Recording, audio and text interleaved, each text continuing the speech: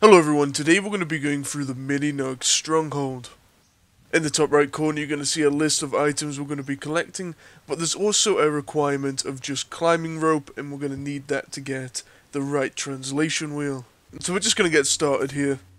So if you are after the right translation wheel, just make sure you follow the video carefully so you won't get lost.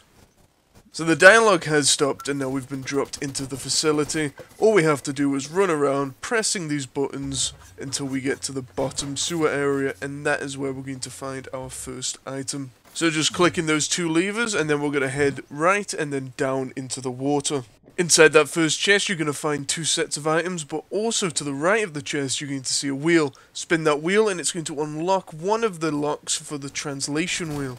So just continuing onwards, we're going to fall down into a body of water, and in that water we're going to find a lever. Pull the lever and it's going to open a door to the right, and inside that door you're going to find your next two items. All we're doing now is clicking the buttons in the order it's presented to us, and then we head into the water, down the little passageway at the bottom, and then to the next two items.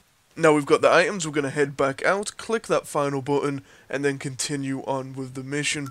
We're now going to enter the room above, click the button on the far left, and then run to the far right hand side room. Click the console and the light will turn green.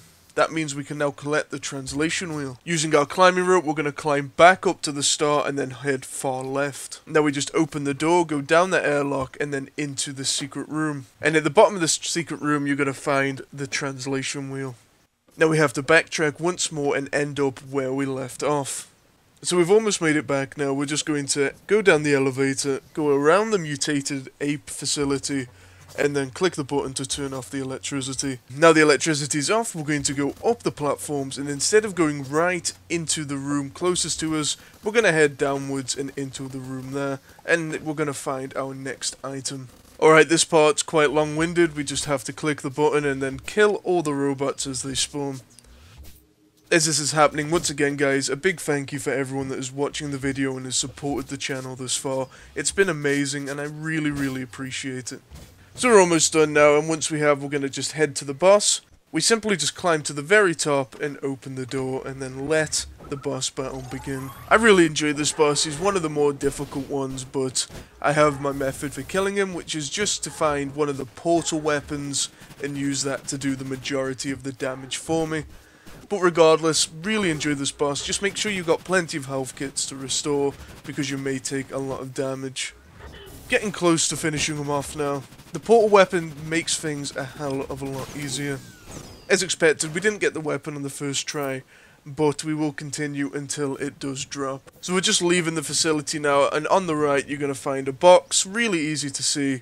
And in there you're going to get your last book. And that's pretty much the end. I'm going to start the grind to keep on killing the boss until he drops the launcher.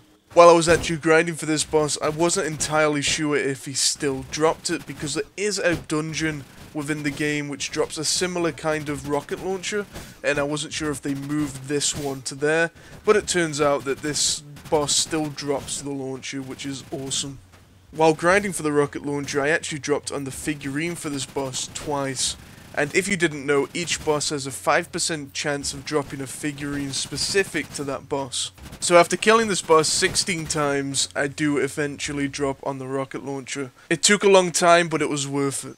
Hopefully this video helped you out. I really do appreciate the views and the subscriptions that you guys have been giving me. It has been absolutely amazing, and thank you so much. Now I should add that an interesting thing about this boss and his weapons at the end is that you can actually equip two of them, meaning that you can have one in your left, one in your right hand, and fire them independently. I thought that was a really nice touch, so if you want to grind for that second set of rocket launchers, you definitely can. Once again, thank you for watching, and see ya.